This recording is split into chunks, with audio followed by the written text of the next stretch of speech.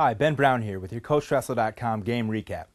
Ohio State was looking to add to the win column for the first time in 3 weeks.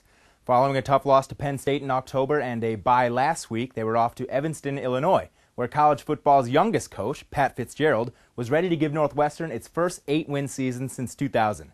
But with 13 straight Big Ten road victories and a 15-2 record after a loss under Coach Tressel, the Buckeyes had other plans. Let's get into it. The 24th-ranked Wildcats decided to give Mike Kafka another go under center. He's starting for the injured C.J. Boucher. Starting for the Buckeyes, a guy by the name of Terrell Pryor. He's only 6'6", blinding speed, cannon arm. Pictured here, the 44-yard bomb to Brian Don't Call Me Rabisky Hartline. 3 touchdown tosses on the day for Pryor, but this wasn't one of them. Very next play. Nobody covers a 4-foot distance quite like Big Beanie Wells up the middle. Bucks up early 7-0. But unfortunately for them, Mike Kafka exists. Last week against Minnesota, he ran for 217 yards, Big Ten record for a quarterback, and he hasn't forgotten how to do so. In this drive alone, 35 yards on 10 carries, the last of which, the icing to his cake, spinning into the end zone. Head coach Pat Fitzgerald's excited, not because he's a 33-year young college football Hall of Famer. His team's tied 7-7. Now, at 240 pounds, Beanie Wells isn't hindered much by finger tackles in his career against Northwestern, averaging 9+ yards per carry and improving to cornerback Jordan Maben that his arm is in fact stiff. He ups that average with this 55-yard score. Brutus Buckeye there politely informing him that his team is up 14-7.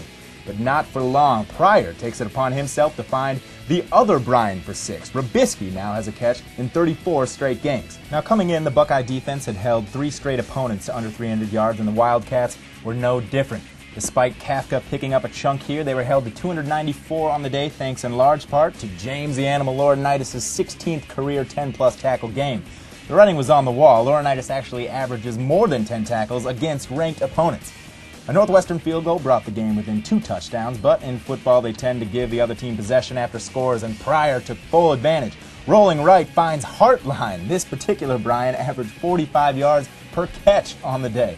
A couple plays later, Pryor ran for just 33 yards this game, but only because these horizontal, juke-ridden, scholarship-justifying yards didn't count. It's a pass play, 6 yards to Rory Nickel, and that is sign language for touchdown. Raise your hand if you're a true freshman. Yes, well, he's not too young to know that 31-10 doesn't quite have the ring that 37 does. In the 4th quarter now, Pryor from the pocket. Deep ball to a man who catches footballs well. That's Rabisky with his 2nd score on the day. Things went so badly towards the end for the Wildcats that Jim Tressel felt the need to apologize for a touchdown in the final minutes.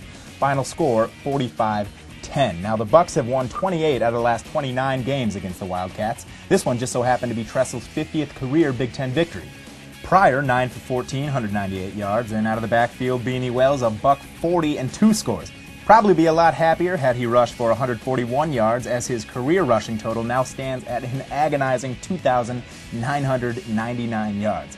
Odds are he'll gain at least 3 feet next week at Illinois.